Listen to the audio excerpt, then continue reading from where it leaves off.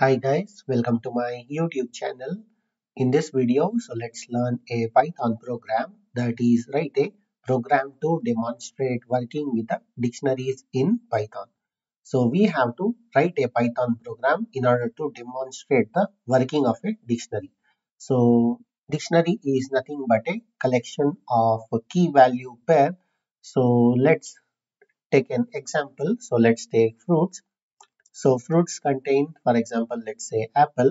So apple contains a cost associated with it. So you can use a dictionary to store this particular type of a data structure.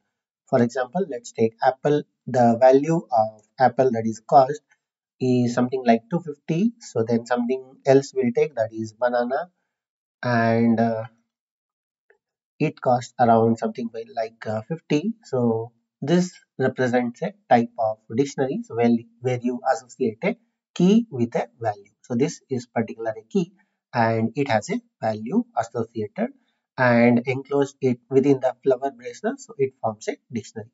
So now in order to demonstrate the working of a dictionary, so let's use CRUD functionality. So CRUD is nothing but a create. So we'll try to create a dictionary, then read a dictionary, that is contents of a dictionary. So then we try to update the key, that is update the respective value of a key, and then finally we try to delete the particular key.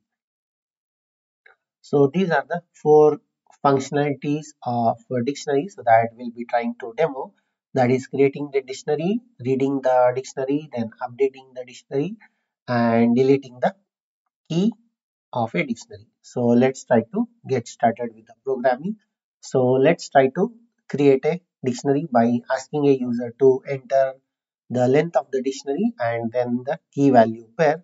So let's take a variable, that is length, and use the input function call to ask a user to enter dictionary length.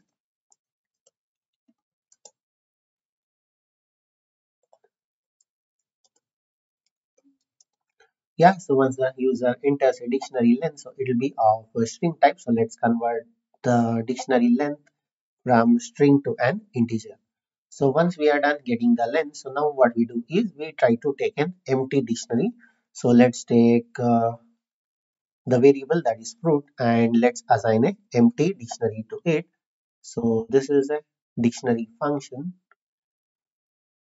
Yeah, so once we are done getting the empty dictionary and length, so now it's time to fill this particular dictionary.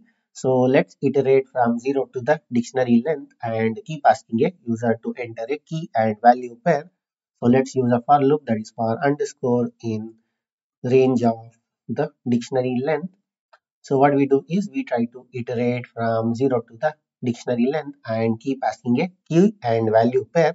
So let's take variable key and use the input function call, and let's say enter a key. Yeah, so let it be in the string type. So once the user enters, so it will be stored in string type in this particular variable. So now let's take value and let's use again input function call to ask user to enter value. Yeah, and now let's try to convert this particular that is input from string to an integer once the user enters the value. And now we have got a temporary variables, that is key and value. So let's append this particular key value pair to the fruits. So let's take fruits variable and let's take in the braces, that is squared braces. So let's give key equals to value. So this is how you try to add a temporary variable, that is key and value pair to a dictionary. So this is a complete code to create a dictionary.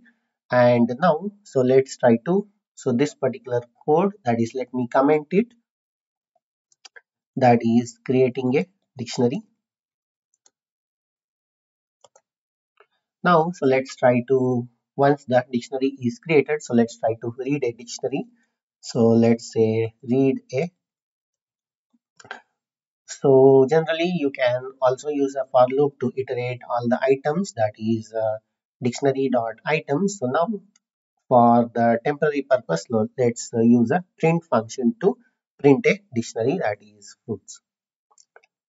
So you can also use a fruits dot item and try to iterate the key value pair. So for the temporary purpose, so I am using the generally the print function to print a dictionary. So now what we do is once we are done creating, then what we do is we read. So then we try to update the dictionary. So generally for a fruit, so the particular fruit, so its value, that is cost of the particular fruit, keeps changing. So let's ask a user to enter a key and its value. So let's take a variable that is key and use the input function call to update a, that is update a key value. So let's say enter a dictionary key for update. Yeah, so once the user enters, so it will be of string type, so let it be in the string type only. So now what we do is we take another variable that is value and again the use the input function call to ask user to enter a dictionary value for update. This is I have copied and just a modification. And now let's try to convert it into an integer type. Yeah, so once we are done getting the key value, so let's update it. So let's take fruits of key is equals to value. So this is how you try to update. And yeah, so this is a code for updating a key, that is updating a value for a given key. And now so what we do is we have done showing creating, then reading a dictionary, then updating a, that is dictionary value. So now we try to delete it. So let's take another variable that is key and use the input function call and let's say enter a dictionary key for deletion. And yeah, so once we are done getting the key, so this particular statement is for deleting a dictionary item and we use a keyword that is del and in order to delete the dictionary value. So let's take fruits of key. Yeah, so this is how you try to delete the particular item from a dictionary. So once we update a dictionary, so we need to keep printing the dictionary. So let me copy this and paste it over here and also over here. So print, this is to print the dictionary.